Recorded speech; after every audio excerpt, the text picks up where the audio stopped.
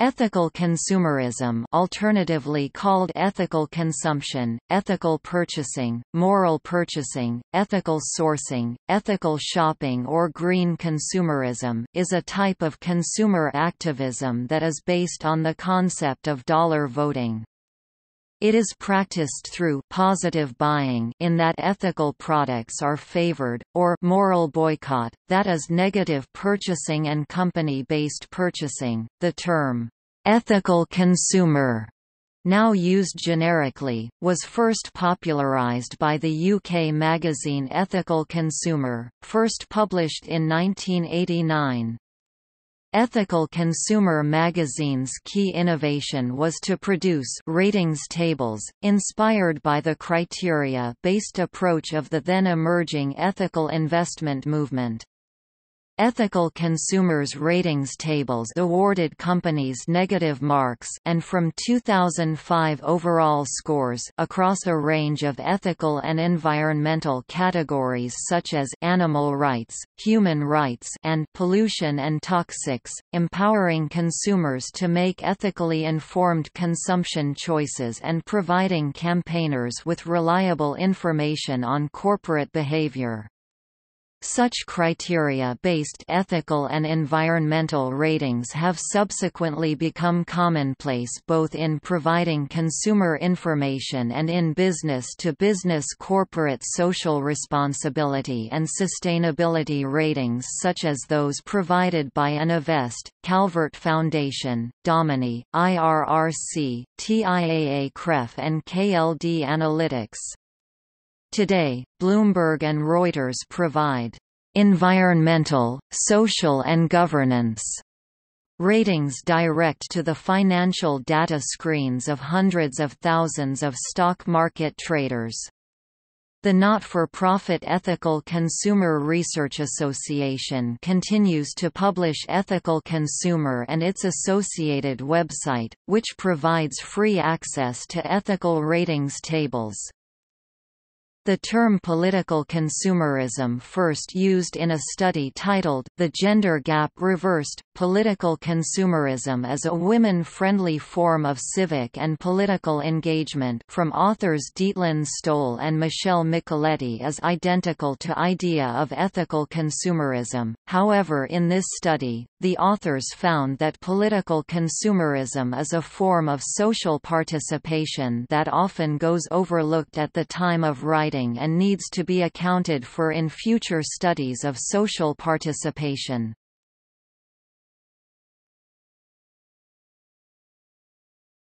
Topic: Consumer groups. In the late 19th and early 20th centuries, people began to have formal consumer movement to ensure that people will get value for their money for the things they purchased in industrialized countries. This kind of movements focused on the unfair labor practices of the companies, labeling requirements of food, cosmetics, drugs and etc. Examples to the consumer movements were Consumer League, which was established in New York, USA in 1891, National Consumers League created in USA in 1898, Consumers' Council which was established during World War I in Great Britain. During that time workers were not well paid, they did not have secure employment with benefit of social protection, working conditions was decent, and in this Irish trade union movement focused the ILO policy of campaigning for decent work wherever there is an opportunity for job improvement or job creation.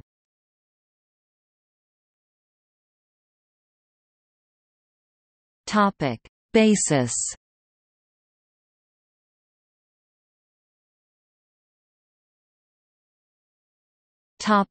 Global morality. In Unequal Freedoms, The Global Market as an Ethical System 1998, John McMurtry argues that no purchasing decision exists that does not itself imply some moral choice, and that there is no purchasing that is not ultimately moral in nature. This mirrors older arguments, especially by the Anabaptists, e.g. Mennonites, Amish, that one must accept all personal moral and spiritual liability of all harms done at any distance in space or time to anyone by one's own choices. It is often suggested that Judeo-Christian scriptures further direct followers towards practicing good stewardship of the earth, under an obligation to a God who is believed to have created the planet for us to share with other creatures.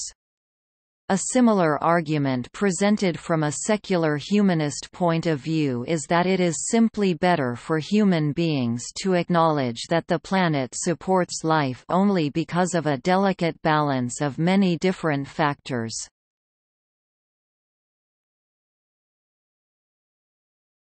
Topic: Spending as morality.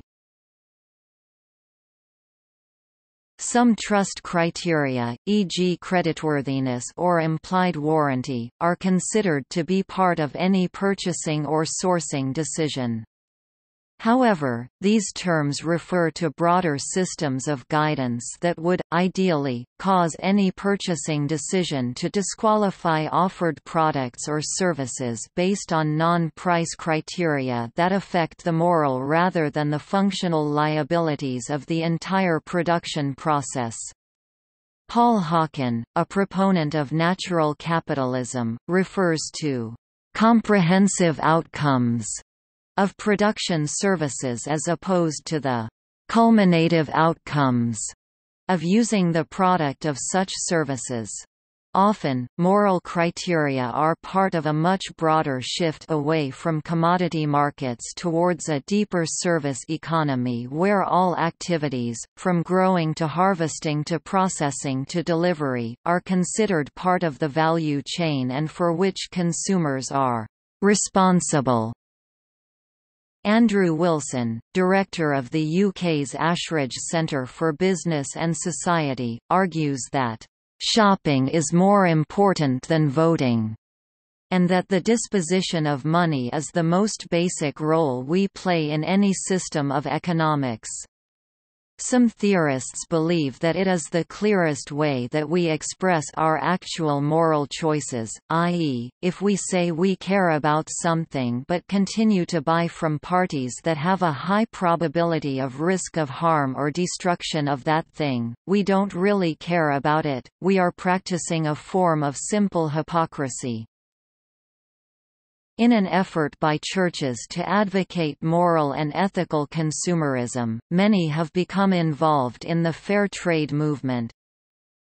10,000 Villages is affiliated with the Mennonite Central Committee. SERRV International is partnered with Catholic Relief Services and Lutheran World Relief.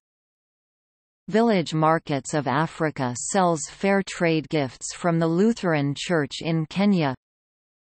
Catholic Relief Services has their own fair trade mission in CRS Fair Trade. Topic: Standards and labels. A number of standards, labels and marks have been introduced for ethical consumers, such as the following. Along with disclosure of ingredients, some mandatory labeling of origins of clothing or food is required in all developed nations. This practice has been extended in some developing nations, e.g., where every item carries the name, phone number and fax number of the factory where it was made so a buyer can inspect its conditions.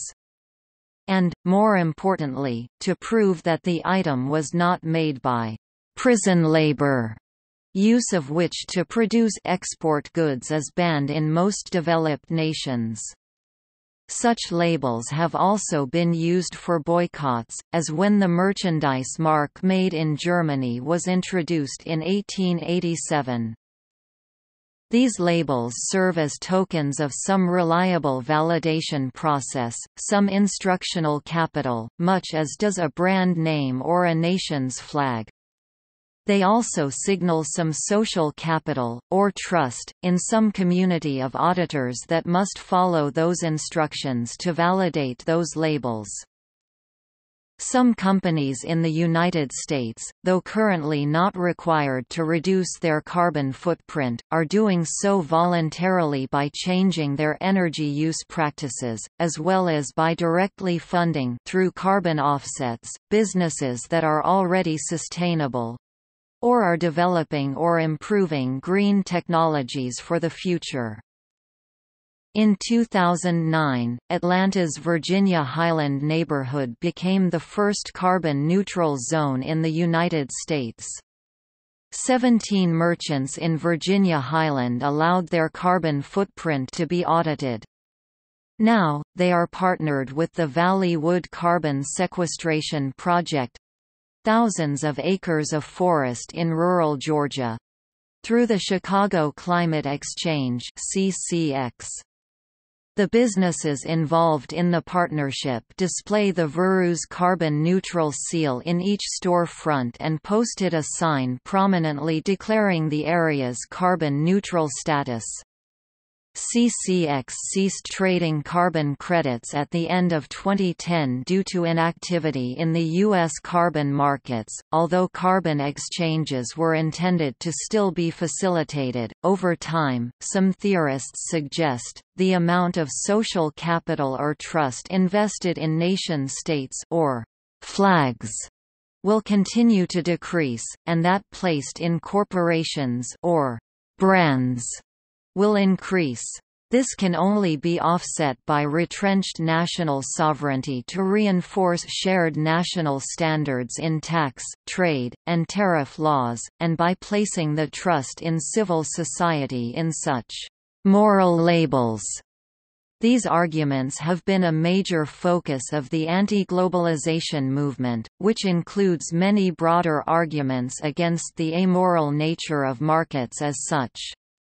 However, the economic school of public choice theory pioneered by James M. Buchanan has offered counter-arguments based on an economic demonstration to this theory of amoral markets versus moral governments.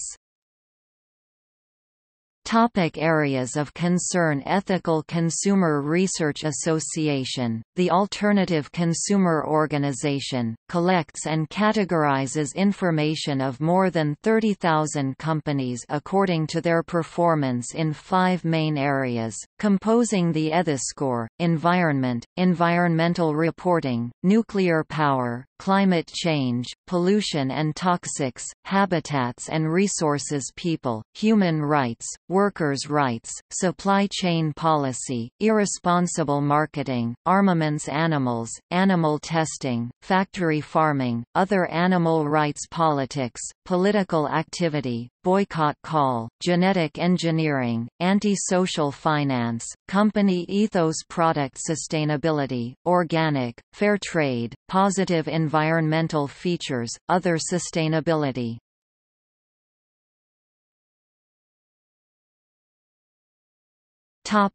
Research. GFKNOP, the Market Research Group, has made a 5-country study of consumer beliefs about the ethics of large companies. The report was described in a Financial Times article published on February 20, 2007 entitled, "Ethical Consumption Makes Mark on Branding," and was followed up by an online debate discussion hosted by FT.com. The countries surveyed were Germany, the United States, Britain, France and Spain. More than half of respondents in Germany and the US believed there is a serious deterioration in standards of corporate practice. Almost half of those surveyed in Britain, France and Spain held similar beliefs. About a third of respondents told researchers they would pay higher prices for ethical brands, though the perception of various companies' ethical or unethical status varied considerably from country to country. The most ethically perceived brands were the Co-op in the UK, Coca-Cola in the US, Danone in France, Adidas in Germany, and Nestlé in Spain. Coca-Cola, Danone, Adidas and Nestlé did not appear anywhere in the UK's list of 15 most ethical companies. Nike appeared in the lists of the other 4 countries but not in the UK's list.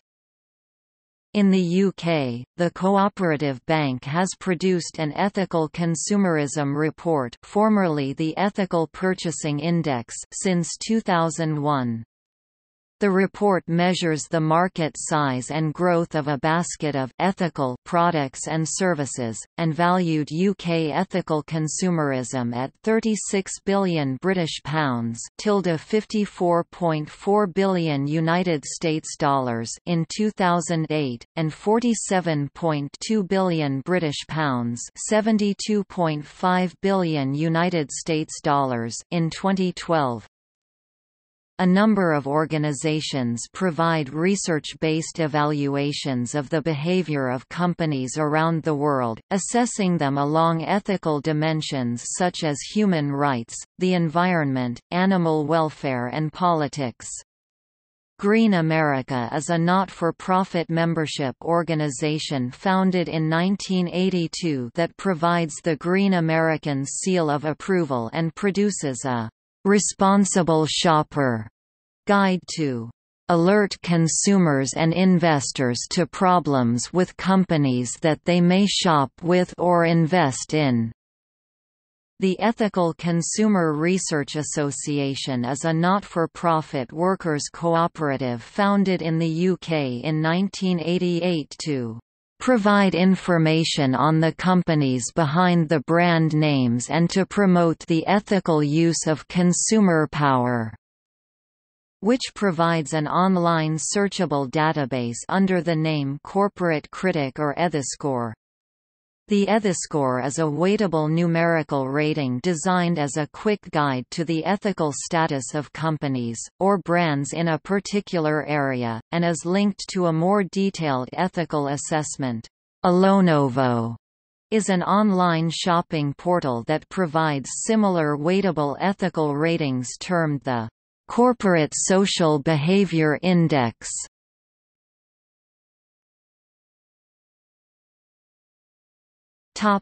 Related concepts.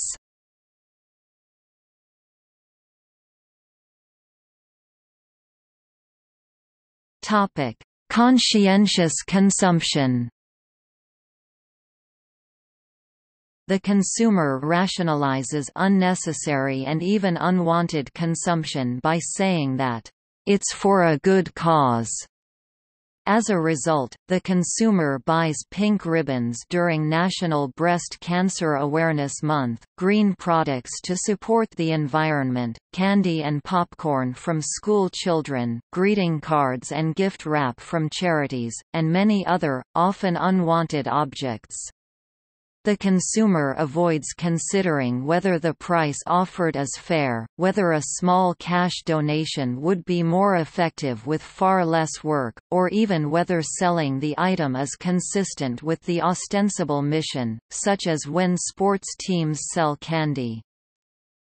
Some of these efforts are based on concept brands. The consumer is buying an association with women's health or environmental concerns as much as she or he is buying a tangible product.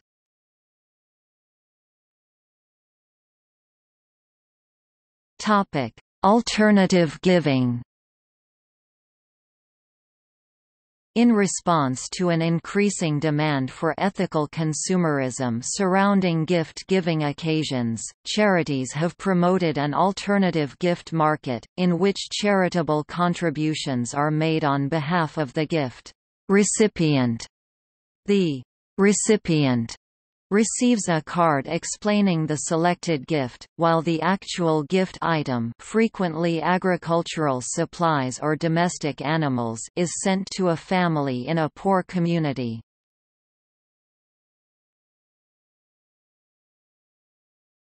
Topic: Criticism. Critics argue that the ability to effect structural change is limited to ethical consumerism. Some cite the preponderance of niche markets as the actual effect of ethical consumerism, while others argue that information is limited regarding the outcomes of a given purchase, preventing consumers from making informed ethical choices. Critics have also argued that the uneven distribution of wealth prevents consumerism, ethical or otherwise, from fulfilling its democratic potential. One study suggests that buying green serves as a license for unethical behavior. In their 2009 paper, Do Green Products Make Us Better People? Nina Mazar, Chen Bo-Zhang state the following: in line with the halo associated with green consumerism, people act more altruistically after mere exposure to green than conventional products.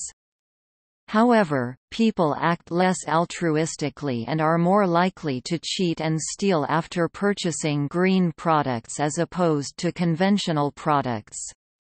Together, the studies show that consumption is more tightly connected to our social and ethical behaviors in directions and domains other than previously thought.